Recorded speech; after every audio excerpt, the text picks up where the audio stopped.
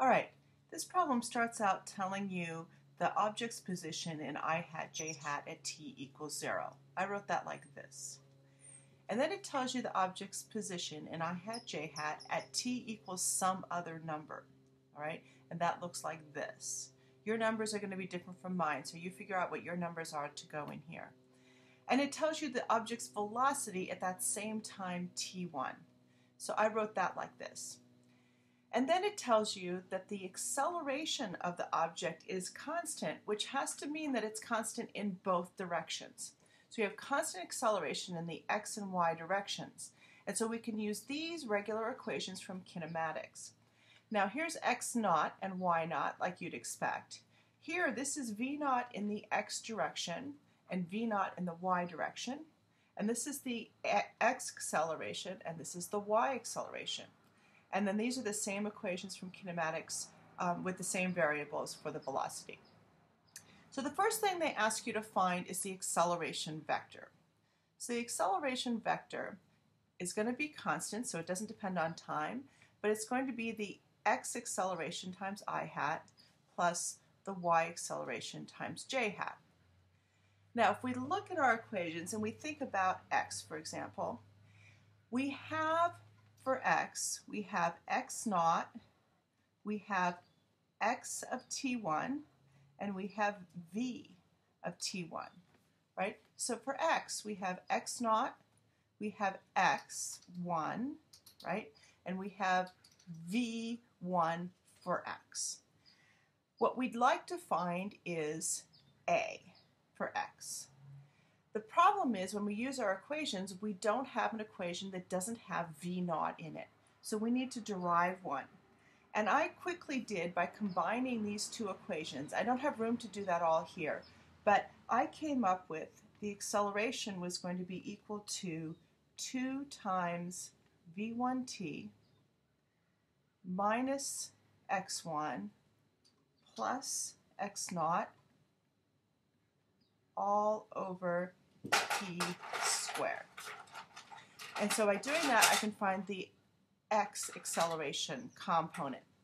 And then I do the same thing using the y things. This y, and this y thing, and I can find the y component of the acceleration.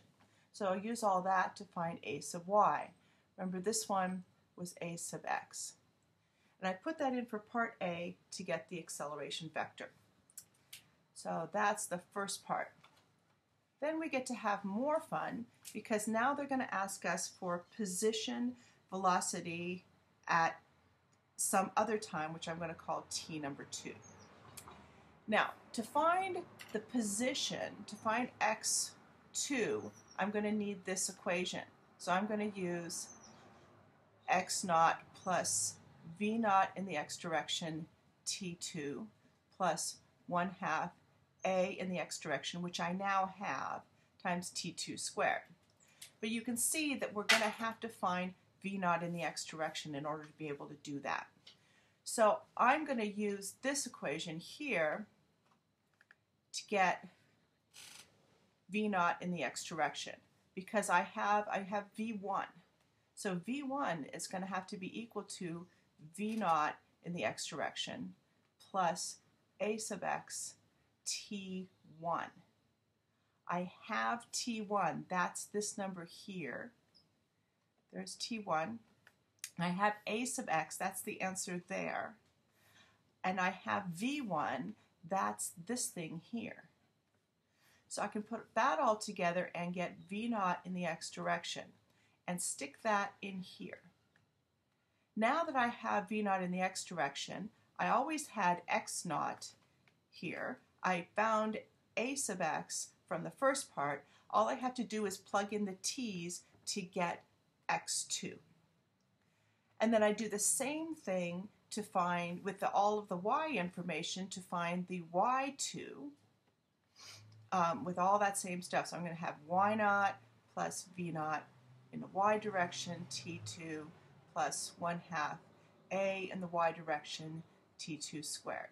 So I can find the y at t2, and that will give me the overall vector. So our vector of t2 is going to be x2 I hat plus y2 j hat. Then they also ask you for the velocity vector at t2. That's going to be easy now that we have all of this information, because all we have to do is find, it's going to be v sub x I hat plus v sub y j hat. And all I have to do is plug t2 into these two equations with our a sub x that we have and our v naught that we worked on, and then we'll be able to get those two components and finish that vector.